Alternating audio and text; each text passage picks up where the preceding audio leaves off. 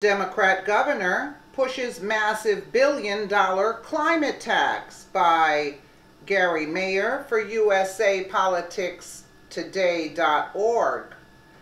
If one Democrat governor gets her way, major employers in her state will be slapped with a carbon tax that is so high it exceeds the billion-dollar mark. This week, Governor Kate Brown and her Democrat allies in the Oregon legislature introduced their long-anticipated cap and invest bill. The legislation calls for sweeping regulations to cap greenhouse gas emissions and charge a tax penalty on the state's largest contributors of carbon emissions. How large of a tax fee?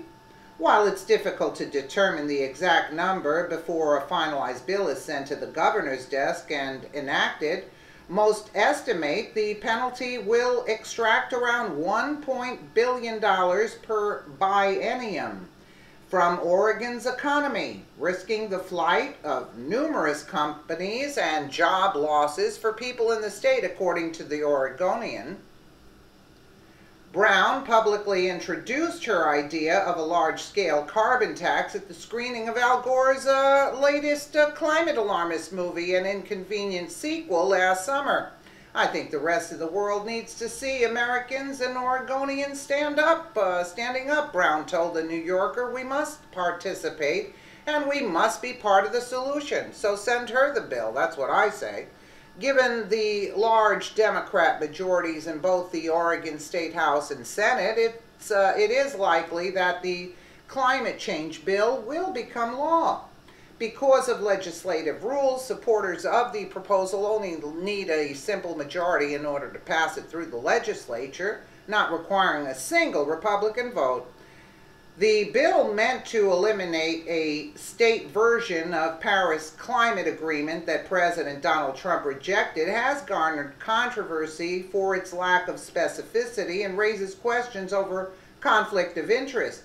The Bend Bulletin, a local Oregon newspaper, eviscerated the proposal in a recent op-ed, suggesting it doesn't answer basic questions regarding who exactly gets taxed. We might be considered old-fashioned, but before the legislature passes a climate change bill, it should be clear which businesses will have to pay up and which get a pass, the editorial began. How much will that jack up the price of filling a gas tank? What will it do to the cost of health care or the price of groceries? Those questions are difficult to answer, but it's likely going to raise prices for a lot of things. Despite months of preparation, neither Brown nor Democrat leaders in the state legislature can differentiate between the carbon emitters, who will be penalized, and those who will ostensibly get a pass. Republican critics have not been any nicer. Newt Buehler tweeted out here, the Bend Bulletin got it right at Oregon versus Brown's attempt to rush through a massive $1.4 billion energy tax isn't just bad policy or poor leadership. It's just plain wrong.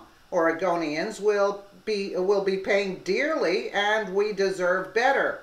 This $1.4 billion energy tax is more about creating a slush fund for special interests in crony capitalism than it is about sound public policy.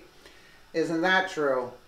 This is a cavalier effort to pass yet another huge tax that Oregonians simply cannot afford. State Rep. Newt Buehler, Republican, Bend, said in a statement to the Western Journal. Buehler is the GOP frontrunner to take on Brown in a re-election effort later this year, a Republican with an independent streak. Buehler is running as the fiscally minded alternative to the tax-happy governor. We need to recapture a sense of shared purpose in our government here in Oregon and move beyond the pursuit of power, privilege, and position. This bill simply perpetuates the political dysfunction in our state, the gubernatorial candidate continued. Questions have also been raised about the necessity for such a carbon reduction bill, given that The Beaver State is already an established leader in the country for eliminating carbon and lowering greenhouse gas emissions. Bueller previously pointed to the fact that Oregon is currently the sixth lowest in the U.S. per capita carbon dioxide emissions, the result of taxes and penalties Oregon residents are already shouldering. There is no apparent need for yet another tax bill.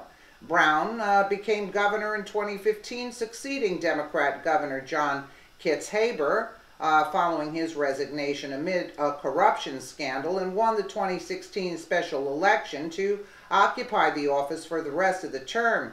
The far-left governor has gone on to push for a litany of tax hikes and make Oregon one of the most abortion-friendly states in the country. Isn't that terrific? Isn't that what Democrats stand for? It's sickening, isn't it, folks?